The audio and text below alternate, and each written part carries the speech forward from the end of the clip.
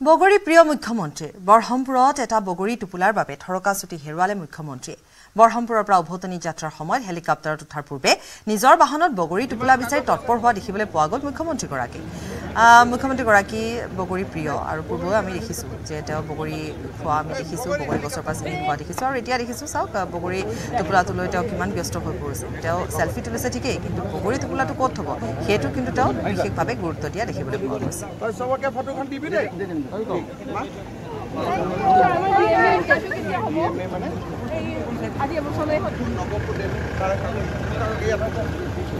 যিমান কাগজ আছে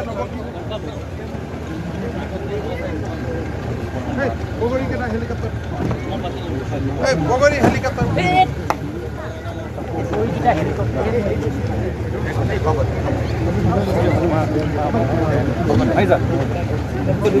তই সবকে ফটোখন দিবি দেই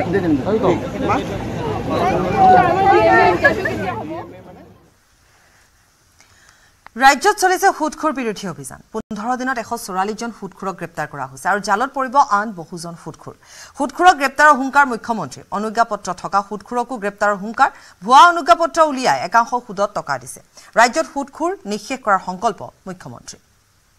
সুদখোৰৰ কথাটো বহুত আচৰিত কথা যে মানুহৰ এটিএম বিলাকো সুদখোৰ বিলাকে ৰাখি থৈ দিয়ে গহনা বিলাক সুদখোৰ বিলাকে ৰাখি থৈ দিছে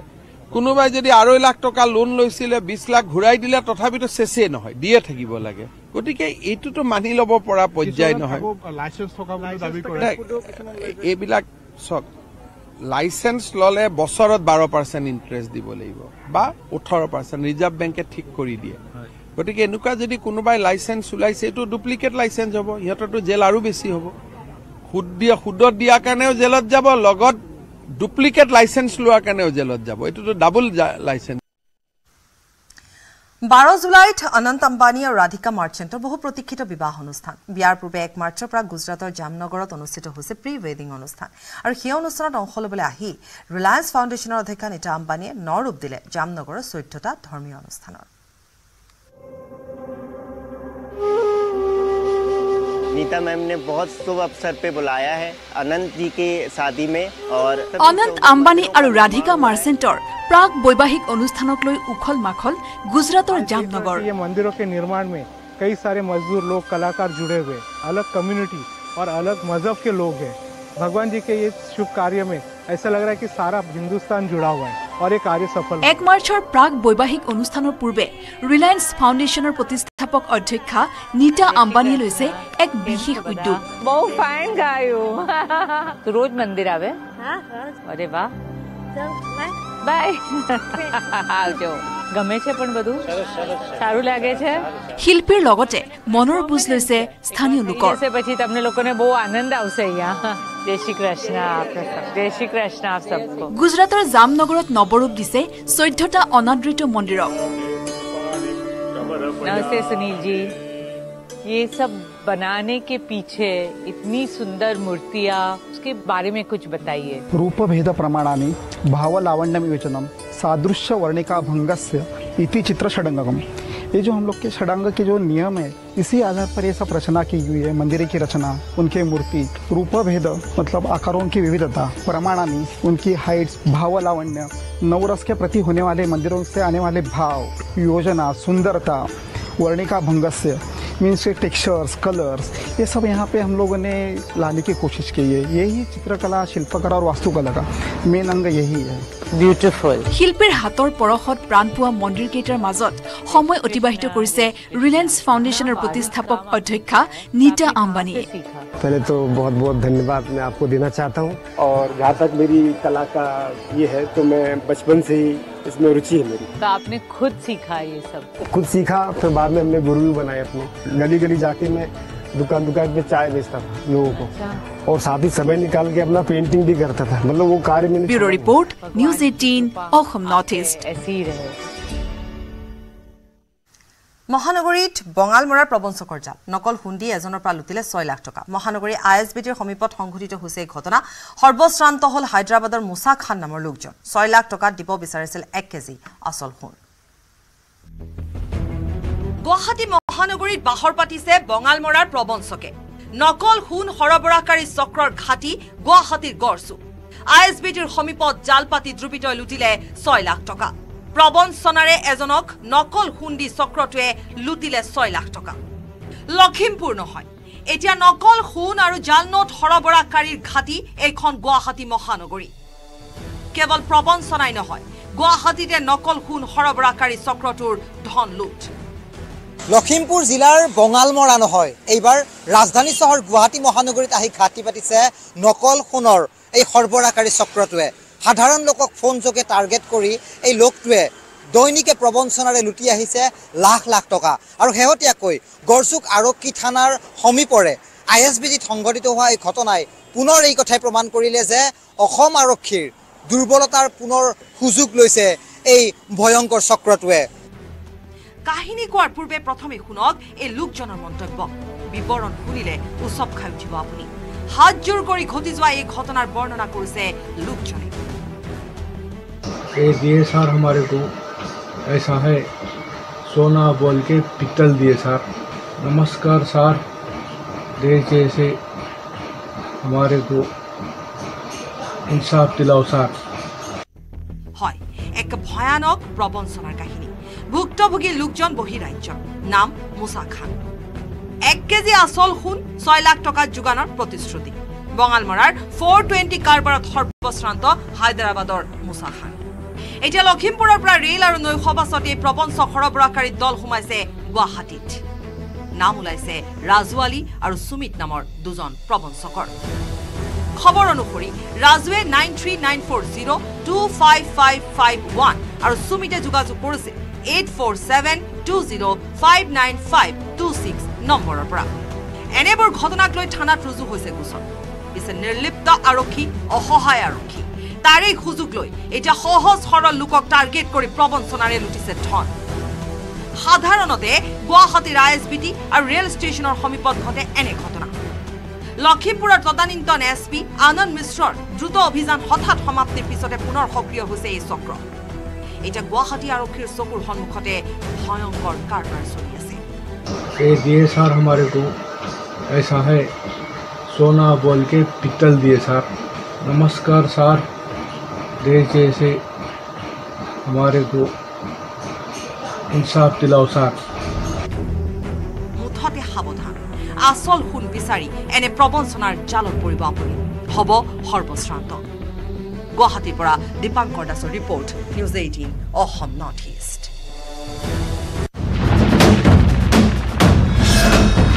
ভাৰতৰ গৌৰৱ গোটেই বিশ্বতেই ইয়াৰ সন্মান ষ্ট্ৰং মানে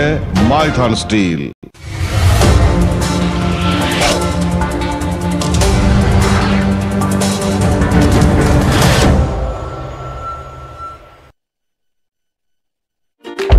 স্থাপন কৰা বুলি সদৰি কৰিছে এই কথা পোহৰলৈ আহিল যেতিয়া হায়দৰাবাদৰ এগৰাকী ভুক্তভোগীৰ পৰিয়ালে সমগ্ৰ বিষয়টো অৱগত কৰিলে হায়দৰাবাদৰ সাংসদ AIMIMৰ নেতা আসাদুদ্দিন ওৱেচিয়ে পত্ৰ প্ৰেৰণ কৰিলে ভাৰতৰ বিদেশ মন্ত্ৰণালয়লৈ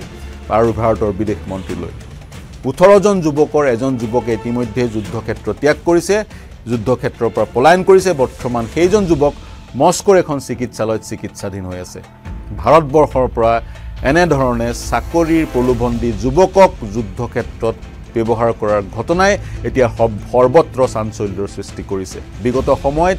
ইউক্ৰেইনৰ পক্ষত স্বইচ্ছাই যুদ্ধ কৰিবলৈ একাধিক ভাৰতীয় যোগদান কৰিছিল কিন্তু ৰাছিয়াৰ হৈ বলপূৰ্বকভাৱে ভাৰতবৰ্ষৰ পৰা ভাৰতীয় যুৱকক লৈ গৈ যুদ্ধক্ষেত্ৰত নিয়োজিত কৰাৰ এইটোৱে প্ৰথম ঘটনা বিশেষকৈ উত্তৰ প্ৰদেশ জম্মু কাশ্মীৰ গুজৰাট আৰু হায়দৰাবাদৰ পৰা এই যুৱকসকলক লৈ যোৱা হৈছে যিজন যুৱক দালাল হিচাপে যিজন যুৱকৰ নাম ওলাইছে ফাইজল খান তেওঁ কিন্তু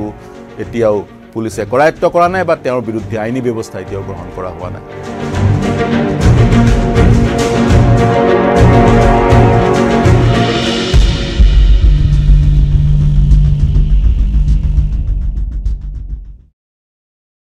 অসমৰ এটা বিশেষ ঐতিহাসিক পুৰণি মন্দিৰ যেটো মন্দিৰ ব্ৰহ্মাই সৃষ্টি কৰিছিল এই কথা কালিকা পুৰাণত উল্লেখ আছে এই মন্দিৰতে বশিষ্ঠ মুনি ব্ৰহ্মা আৰু নাৰদ মুনি জ্যোতিষ চৰ্চা আৰম্ভ কৰিছিল বুলি জনা যায় ৰাজ্যৰ জ্যোতিষ চৰ্চাৰ প্ৰাণ কেন্দ্ৰ স্বৰূপে প্ৰখ্যাত গুৱাহাটীৰ চিত্ৰাচল পাহাৰত অৱস্থিত এয়া নৱগ্ৰহ মন্দিৰ।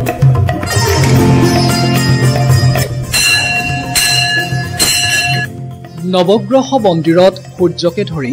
9টা গ্ৰহৰ শিলাচিহ্ন আছে বাবে এই মন্দিৰৰ নাম নৱগ্ৰহ মন্দিৰ। ঐতিহ্য সম্পন্ন এই মন্দিৰত থকা বিভিন্ন গ্ৰহৰ শিলাচিহ্নবোৰ হ'ল সূৰ্য, চন্দ্ৰ, মংগল, ৰাহু, শনি, কেতু, বৃহস্পতি, বুধ আৰু শুক্ৰ। নৱগ্ৰহ মন্দিৰৰ লগত ভালেমান কিংবদন্তি আৰু জনশ্ৰুতি জড়িত হৈ আছে। কালিকা পুৰাণত উল্লেখ থকা মতে ব্ৰহ্মাই নৱগ্ৰহ মন্দিৰটো সৃষ্টি কৰিছিল। এই মন্দিৰতে ব্ৰহ্মা, বশিষ্ঠ মুনি, নাৰদ মুনিয়ে জ্যোতিষ চৰ্চা আৰম্ভ কৰিছিল বুলি জনা যায়। এসময়ত প্ৰাচ্যৰ জ্যোতিষ চৰ্চাৰ প্ৰাণকেন্দ্ৰ স্বৰূপে প্ৰখ্যাত এই মন্দিৰতে বিখ্যাত জ্যোতিৰ্বিদ বৰাহ মিহিৰে জ্যোতিষ চৰ্চা কৰিছিল বুলি জনা যায়। ইয়াৰ উপৰি এই স্থানৰ পৰাই অসমৰ পুৰণি নাম প্ৰাগজ্যোতিষপুৰ হোৱা বুলি বহু ইতিহাসবিদে কয়। জ্যোতিষবিদ্যাৰ এক জাগ্ৰত পীঠ এই নৱগ্ৰহ মন্দিৰ। কালিকা পুৰাণৰ মতে এই স্থানৰ পৰাই জ্যোতিষ শাস্ত্ৰৰ গহীন চিন্তা চৰ্চাই প্ৰসাৰতা লাভ কৰে। এই পবিত্ৰ মন্দিৰভাগ কোনে কেতিয়া প্ৰতিষ্ঠা কৰিছিল তাৰ সঠিক তথ্য পাবলৈ নাই। এই মন্দিৰ প্ৰাংগণত থকা এক শিলালিপি অনুসৰি 1752 চনত আহোম স্বৰ্গদেউ ৰাজেশ্বৰ সিংহই মন্দিৰটো নতুনকৈ নিৰ্মাণ কৰোৱাইছিল বুলি জনা যায়। 1897 চনৰ এক বৰভূমিকম্পত এই মন্দিৰটো বিস্তৰ ক্ষতি হয়। পাছত ধৰ্মপ্ৰাণ ৰাইজৰ সহযোগত ইয়াক পুনৰ মেৰামতি কৰি ব্যৱহাৰ উপযোগী কৰি তোলা হৈছে। বৰ্তমানে ইয়াত দৈনিক নৱগ্ৰহৰ পূজা পাতল হোৱাৰ উপৰি প্ৰতি বছৰৰ মাঘ ফাগুনৰ সংক্ৰান্তিত মহা সমাৰোহেৰে 3দিনীয়াকৈ মহাযজ্ঞ অনুষ্ঠিত হয়। এই মন্দিৰত কোনো বলি বিধানৰ ব্যৱস্থা নাই যদিও বিভিন্ন গ্ৰহদোষ উপশমৰ উদ্দেশ্যে ইয়াত ছাগলী, হাঁহ, পাৰ আদি উৎসৰ্গা কৰাৰ উপৰি ব্যক্তিগত যাগযজ্ঞ হোমাদিও কৰা হয়। মনোৰম নৈসৰ্গিক দৃশ্যাৱলীৰে নৱগ্ৰহ অসমৰ অন্যতম ধৰ্মীয় পৰ্যটকস্থলীও। অংকুৰ চেতিয়াৰ ৰিপৰ্ট, লোকেল 18 গুৱাহাটী। লোকসভা নিৰ্বাচন সমাগত। নিৰ্বাচনী প্ৰেক্ষাপট ইতিমধ্যে সাজু হৈছে আৰু নিৰ্বাচনৰ বাবে প্ৰচাৰো লাহে লাহে বাঢ়ি অহা দেখা গৈছে ৰাজনৈতিক দলসমূহৰ। তাৰ মাজতে কেইখনমান বিশেষ কৌতূহল সৃষ্টিকাৰী বাহনৰ কথা আপোনালোকক ক'বলৈ বিচাৰিছো। প্ৰধানমন্ত্ৰী নৰেন্দ্ৰ মোদীৰ নিৰ্বাচনী প্ৰচাৰৰ বাবে এখন বিশেষ বাহন অলপতে গুজৰাটৰ পৰা গুৱাহাটীলৈ অনা হয়। সেই বাহনখনক লৈ যথেষ্ট চৰ্চা হ'ল। সেই বাহনখন আচলতে প্ৰধানমন্ত্ৰীৰ নিৰ্বাচনী সভা য'তেই থাকিব, সেই নিৰ্বাচনী সভাৰ সময়ছোৱাখিনিত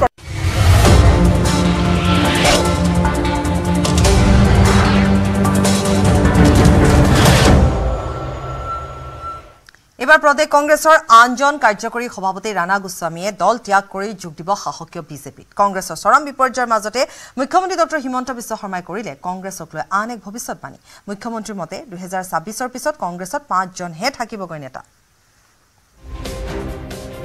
বিৰোধী কংগ্ৰেছৰ বিপৰ্যয়ৰ যেন শেষ নহবগৈ। এটাৰ পিছত আন এটা উইকেট ডাউন হ'বলৈ ধৰিছে কংগ্ৰেছৰ। কমলাক্ষদী পুৰকাষ্ঠ আৰু বসন্ত দাসে মুখ্যমন্ত্ৰীক গামোচা পিন্ধাই চৰণ চুই চৰকাৰী পক্ষক সমৰ্থন দিয়াৰ পিছত এইবেলি দল এৰিবলৈ সাজু হৈছে ৰাণা গোস্বামী। প্ৰদেশ কংগ্ৰেছৰ কাৰ্যকৰী সভাপতি ৰাণা গোস্বামীয়ে কংগ্ৰেছ দল ত্যাগ কৰিবলৈ সাজু হোৱাৰ কথা ইতিমধ্যে ঘনিষ্ঠ মহলক সদৰি কৰিছে। জানিব পৰা অনুসৰি ৰাণা গোস্বামীয়ে দল ত্যাগ কৰি যোগ দিব শাসকীয় বিজেপিত। এই বিষয়ত এই পৰ্যন্ত অৱশ্যে মুখ খোলা নাই ৰাণা গোস্বামীয়ে। ৰাণা গোস্বামীৰ বিজেপি যোগদানৰ কথা এতিয়াও ক'ব বিচৰা নাই মুখ্যমন্ত্ৰী ডক্টৰ হিমন্ত বিশ্ব শৰ্মাই। মোৰ হাতত কোনো খবৰ নাই। ৰাণা গোস্বামীৰ প্ৰসংগত বিশেষ বক্তব্য ৰাজহুৱা কৰিব বিচৰা নাই সাংসদ তথা মুখ্যমন্ত্ৰীৰ ৰাজনৈতিক সচিব পবিত্ৰ মাৰ্ঘেৰিটাই। এতিয়ালৈকে মোৰ হাতত ক্ষমা কৰিব কোনো খবৰ নাই। আচলতে তেওঁৰ প্ৰতিটো আমাৰ সন্মান আছে, কিন্তু আমি আটাইতকৈ অভিভূত হৈ পৰিছোঁ জিলা পৰ্যায়ত, ব্লক মণ্ডল বা পঞ্চায়ত পৰ্যায়ত আৰু গাঁও পৰ্যায়ত আজিৰ তাৰিখত প্ৰতিদিনে 10জন 15জনকৈ লোকে একোখন গাঁৱত বিজেপিৰ প্ৰতি যোগদান কৰিছে। এইটোহে আমাৰ বাবে আটাইতকৈ ডাঙৰ প্ৰাপ্তি। ইফালে যাম বুলিও নকলে নাযাম বুলিও নকলে ৰাণা গোস্বামীয়ে কলে মোক দুইফালে টানি আছে কিবা থাকিলে নিশ্চয় জানিব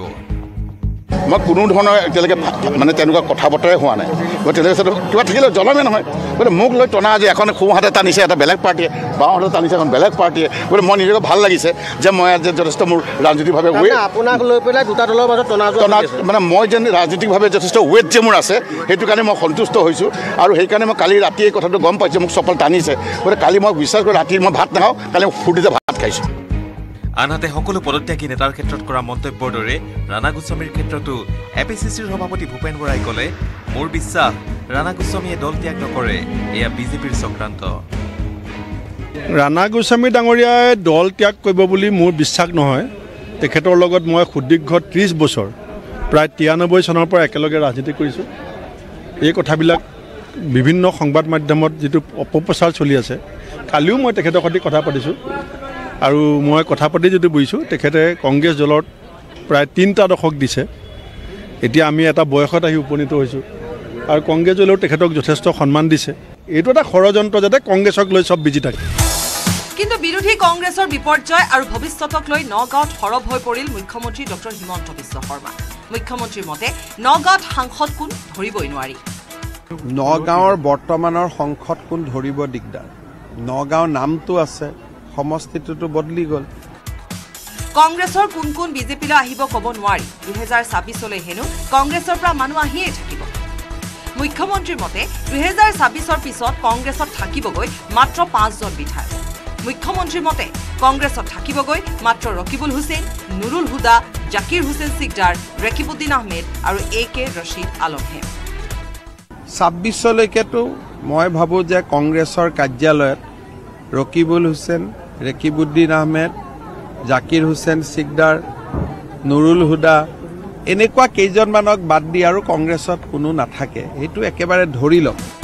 ইপিনে প্ৰদেশ কংগ্ৰেছৰ সভাপতি ভূপেন বৰাক লৈ মুখ্যমন্ত্ৰীয়ে ক'লে এতিয়া কংগ্ৰেছৰ সভাপতিয়ে যে কংগ্ৰেছত থাকিব কি গ্যাৰেণ্টি কাৰোতো আপুনি কাকো গ্যাৰেণ্টি ল'ব নোৱাৰে যোন য'ত এইবিলাক কংগ্ৰেছ কৰি ঘূৰি আছে এইবিলাক কোনদিনাখন পেপাৰ মাতি পেলাই আজিৰ পৰা মই দল ত্যাগ কৰিলোঁ গতিকে